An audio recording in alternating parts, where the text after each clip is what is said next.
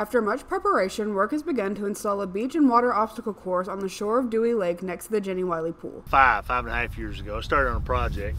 Was going to try to reopen the beach, reopen the pool, do some more work over here. Bureaucracy is an issue. And I understand why they have it, and I understand the processes.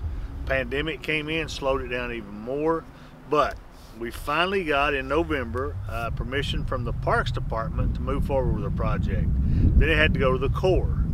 On the 16th of this month, we got permission from the Parks Department to move forward. So we did. Despite the Jenny Wiley Pool having been flooded multiple times, work has begun to reopen the pool alongside the construction of the beach and water obstacle course. Mayor Stapleton looks forward to opening the concessions and restrooms of the pool and beach area. I had to submit plans, and then they sent those back to me. Then I had to send engineered plans. Then they came back to me and they needed more detail. Then we sent that back to them. And all this time it was a process, going through a process. It had to be reviewed at different levels.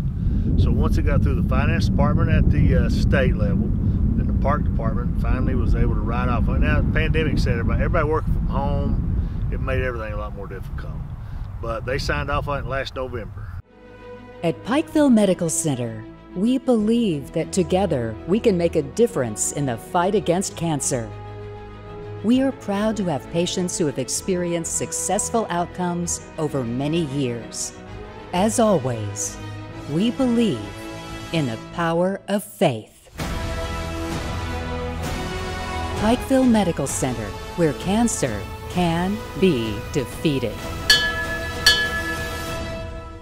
The city is working towards getting sand for the beach, but with flooding issues still prevalent in the area, the sand will be obtained from the Ohio River and cleaned. Mayor Stapleton plans to continue to work towards obtaining white sand in the future. It's bringing people here, giving them something to do. We have a great trail system right behind you right here. We have a great passage trail over at Archer Park. We have the Mountain Arts. We have the Stonecrest Golf Course. We have the Equine Center. We have the baseball fields. This is just an added amenity to give people something to do while they're here. You know, if those kids are up there playing baseball, they're hot, they're sweaty during the summertime, great place to stop by and enjoy the water. The beach area is set to open on Memorial Day. For Mountaintop News, I'm Kelsey Dean.